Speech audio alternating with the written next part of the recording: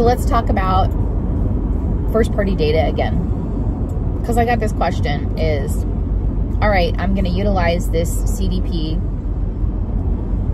but what's the marketing message? So there's a lot of different silos, a lot of different levers you can pull within you by utilizing your first party data to market more strategically and more precisely with a message that actually appeals to that buyer. So let's start with service. So with service, excuse me, there's a basic standard cadence that we utilize we find most successful. And we're talking about recall work, people who've never serviced, things like that, people who have service or overdue. Those are pretty standard. I think those are pretty standard across the board. But beyond that, what kind of specials is your dealership running for service right now? Are they running a tire special? Why not target anybody over 40,000 miles? I mean, let's pick a silo here. 40 to 80,000 miles assumptively on their vehicle with a new tire ad. And then back it up with a text campaign. And then maybe even back it up with a video campaign that shows them why they need to get new tires. Like shows a tire that's completely worn down, what a tire, you know, looks like at 40, 80,000 miles and I'm sure dealerships have plenty of those sitting on the lot, right? So that would be something you could make a video and follow it up with. Hey, does your tire look like this? Might be time to think about new tires. Come see us. We're having this buy 3, get 1 for $1, whatever your tire special is. What about if you're a Highline store and your service intervals are 12 months or 15,000 miles, 10,000 to 15,000 miles? So you need to adjust your never serviced and your overdue service. Obviously, you need to customize that for the brand and the OEM that you're in. Because the standard cadence for overdue service, let's just pick that one. For overdue service is, 3,000 miles and 3 months, 4 months, something like that, right? Overdue for service. So if you're in a Highline store that you know your service intervals are much longer than that, you need to adjust accordingly. So instead of being, 4 to 6 months, you're going to look at probably 14 to 18 months would be your overdue service. Now, let's talk about other Highlines that have included the maintenance package in the purchase of the vehicle. Service isn't exactly like standard BTOB, brakes, tires, batteries, oil changes. That's not something you're in your standard cadence for that type of vehicle. But you can utilize it for higher mileage vehicles. So you can also look into your database for people who still own the car, who are over, let's say, 50, 60,000 miles. What services are applicable to your particular brand at 50, 60,000 miles? Now, the people who are running your CDP aren't necessarily going to know that, so that can be information that you share with them. Save 2 minutes via State Route 101 Loop West. Sorry, my navigation is really helpful.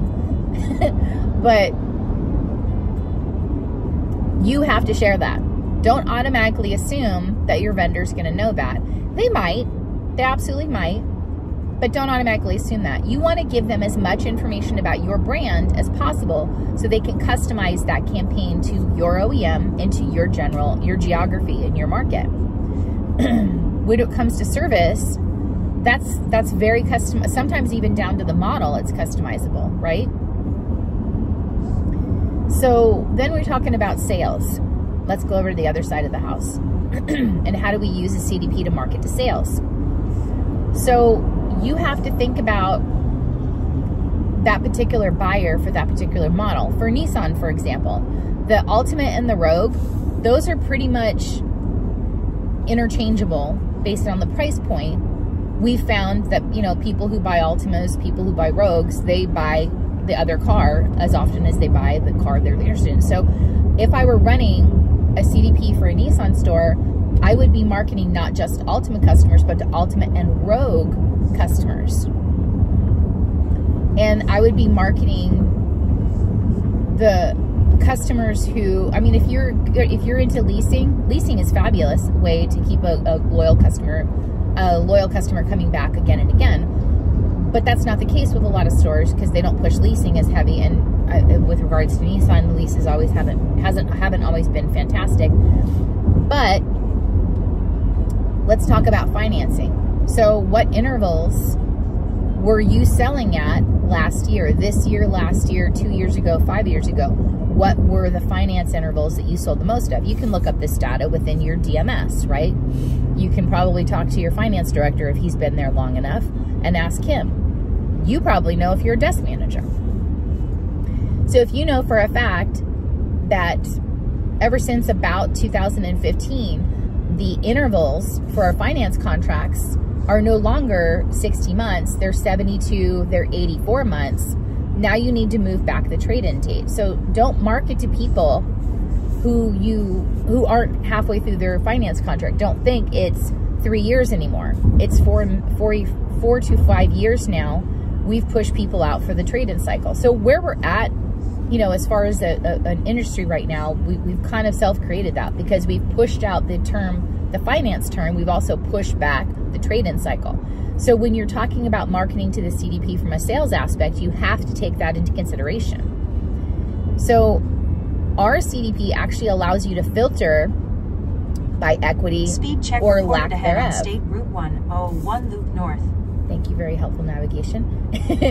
Our CDP actually allows you to filter out by equity or inequity, and you can create a custom campaign for that. So if you know, like most OEMs that have a truck for sale right now have a fantastic rebate in that.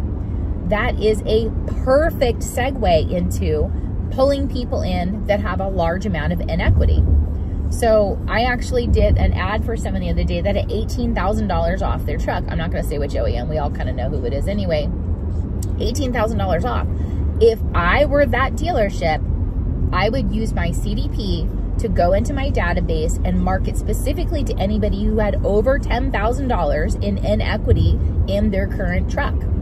That would be what I would do, because that's how you're going to pull those people out. Hey, great news. We have $18,000 in manufacturer rebates, discounts, cashback.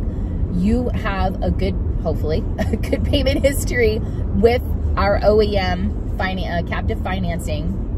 So I want to bring you back in, get rid of a lot of that equity for you by utilizing this rebate for that. That is a fantastic way to pull people out of inequity situations.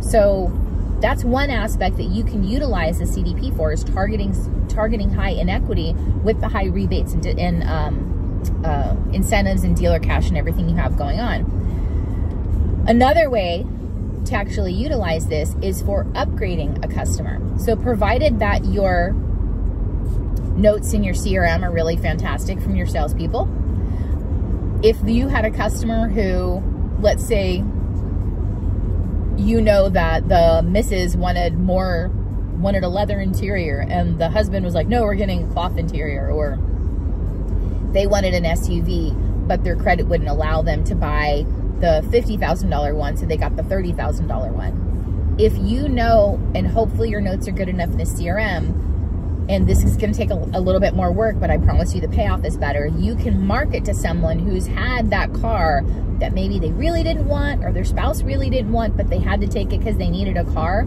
and market that upgraded vehicle. Hey, good news, you're in a position where you can get into this vehicle provided you made all your payments. And you know, when can you come in so we can look at your vehicle and get you into this new leather interior, or full-size SUV as opposed to the compact SUV you have, or, you know, something like that. That's another way to market it. We have to be really strategic when we're talking about marketing to this, the data that we have within the CDPs, because it's still a customer. It's still a customer that wants to be sold. Regardless if you're starting cold, you still have to be precise, do a little homework, and actually market to that hurt, to solve that hurt that they have. That's all I got for this week. Happy selling.